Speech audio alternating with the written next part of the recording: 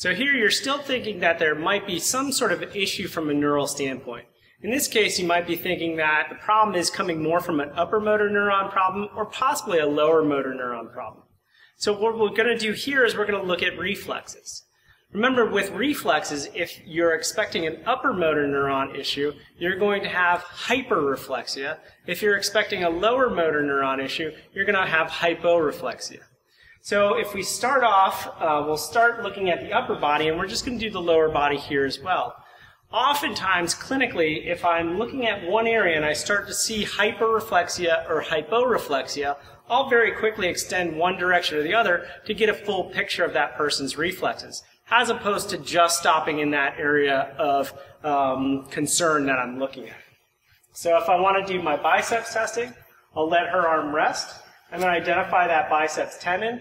On some patients, you might ask them to bend their elbow a little bit just to get it to pop. Bend your elbow for me. Bend.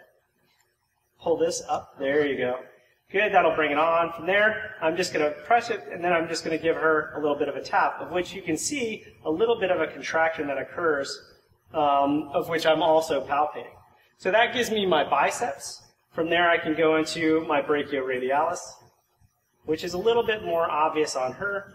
And then the last one that I'll look at is going to be triceps. Triceps is notoriously difficult for patients. Do me a favor, keep your head looking straight forward, though.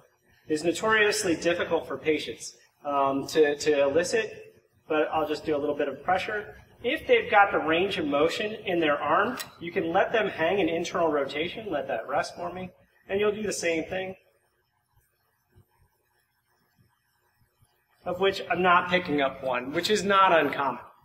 Now from here, I would go ahead and continue my deep tendon reflexes if, again, I'm seeing a pattern of hyperreflexia or hyporeflexia. If I want to do my deep tendons down here, I would go ahead and start off with the patellar tendon. Good. And then I can look at the Achilles as well. I'll put a slight pressure on there, of which all of those come back as normal. If I need any further information, remember I can put her onto her stomach, and I can look at the hamstrings and do some further reflex testing in that position. Now, if I see a hyperreflexia, I can start to look a little bit more at named reflexes. The named reflexes, the predominant ones that we'll see in clinical practice, are going to be Hoffman's and Babinski's. If I want to do Hoffman's, what I'll end up doing is I'll end up taking her hand and I'll rest it sideways, and I want to make sure that she has the thumb and finger relaxed. From here, I'm going to bring her middle finger into extension at the metacarpophalangeal joint as well as the proximal metacarpophalangeal joint. From here, just let that relax for me. I'll give a little flick, and what I'm looking for is her thumb and her finger to do this motion in which they're moving towards each other. Now, if you think about this, I'm basically triggering what should be an extension reflex. So if anything, a normal pattern would be a little bit of a wrist extension or the other fingers going extension. But because I have it in a shortened position, we're not getting that. In a positive, you end up, because of problems at the upper motor or spinal cord level, you end up having the opposite reflex kick. So if you look at all of our different named reflexes, that's typically what happens. You hit here, and the opposing muscle is what contracts. So that's what we see at the hand. When we look at the foot, foot-wise, we will do a Babinski, in which here, I'm going to straighten your leg all the way out. Here, what you're trying to do is scrape from here all the way along the lateral aspect of the foot, and then just come right across the ball of the foot. So let it down, and then I'll just do that motion. One more time. Now, a normal is going to be a flexion. If they're positive, again, we're going to trigger the opposite response. So you'll see great toe go into extension, and then the other toes will either fan out or they'll curl a little bit. So great toe extension, yet I'm doing things on the flexor side of the foot, of which she's a little sensitive on that.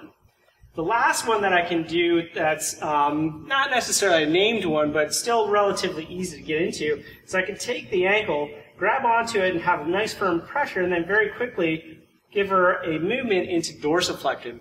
And what I'm looking for is clonus, which is going to be some beats going back into that plantar flexed position. In this case, a positive is going to be 3 beats or more for that test. The final reflex that we'll look at that comes to us by way of article by Chad Cook is going to be the inverted supinator reflex. In this case, what you're doing is you're letting the elbow bend. You're going to go back and you're going to do the same movement same tap on that brachioradialis close to that styloid process. And for a positive on this, you're going to end up seeing finger flexion, or they'll go into a extended position at the elbow. So a little bit of a pop, of which I'm seeing a little bit of wrist extension, and then I'm also not seeing any elbow extension, which tells us that we have a normal test there. So that is going to be your basic hyperreflexia as well as hyporeflexia exam, with the named ones clonus and the supraspinatus, or the inverted supinator test, being for those who have hyperreflexia.